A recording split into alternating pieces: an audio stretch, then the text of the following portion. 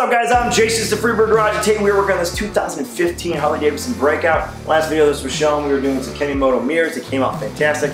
Now we're going to be looking at some leather bags by Kemimoto. They've been kind enough to send me. We're going to look at the insides, the outsides, the details of them, and get them, of course, on the bike. They are universal, so we're not too sure how they're going to fit, but that's what we're doing today, and we're going to check it out right now. All right, let's go over the finer detail of these bags. I want to show you. So the length of these bags starting off are 13.6 inches. The height is 11.4 inches, and then the overall look. So we have straps to go down on. We have chrome to match the buttons up here to go across.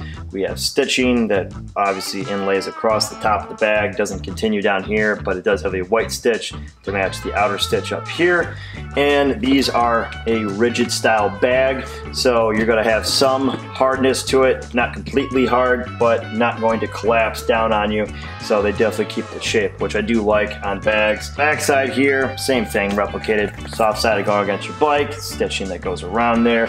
Pretty simple there. Smooth leather style up here. Obviously, if this was leather, the cost would reflect it, so it's very inexpensive for the price that you get for it. Now, this is water repellent. This is not water resistant. So let's check out the insides. All right, so we just have this netting here, holds a couple of things, and then of course this big round area. They believe this is a 30 liter is what they consider inside of here. That pretty much covers it. Let's get them on the bike. Start tearing it down.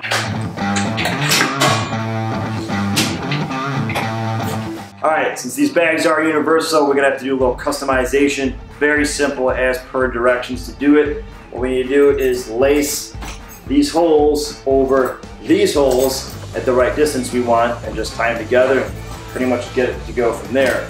Now, laying them over, you want to be well above the exhaust so it doesn't catch. If you get it close to the exhaust, they will catch on fire. That's definitely a fact. I've seen it before. Very scary time. But this exhaust on this bike has a shield on top of it, so we're double protected. And I would say right about there. Looks awesome. Now we have a sissy bar in this, so that will be a trick to see how we're going to get that to fit. I think it's going to be a little squished or up like that, but small details that I think everything will get to work. So let's put them on. So lacing them up, they want us to do 8 holes, so 4 on 4.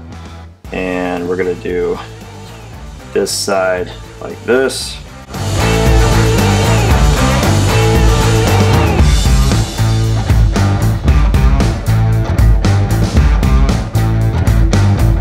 All right, bags ready to put on. Slide them over.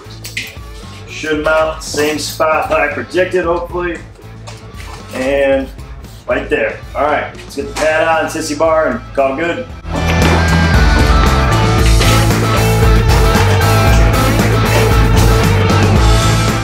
Final test, we gotta see how much can these bags hold, or at least one of them to get through. All right, so Frisbees, Lego set, t-shirt, oh, we get some more in there, water bottles, that's about right. Get it down to our desired tightness here, and I forgot to mention that these buckles also unbuckle down here too, so you don't have to always use the clasp. Buckle that back in.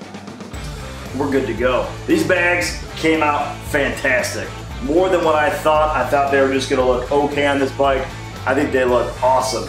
For something that's so simple, straps over, and it can be easily removed. It's not something that I always ride with. I don't ride with bags myself, so I wanted to do something new. And these bags definitely carry enough to get me around for somewhere if I was gonna use them. Kemimo, thanks again for sending me these. Dad, I hope you enjoy these. I hope you like the whole new breakout that we did for you in these 2-part videos. And as always, guys, if you could hit the subscribe button, tap that like, press the notification, leave a comment below and tell me what you think.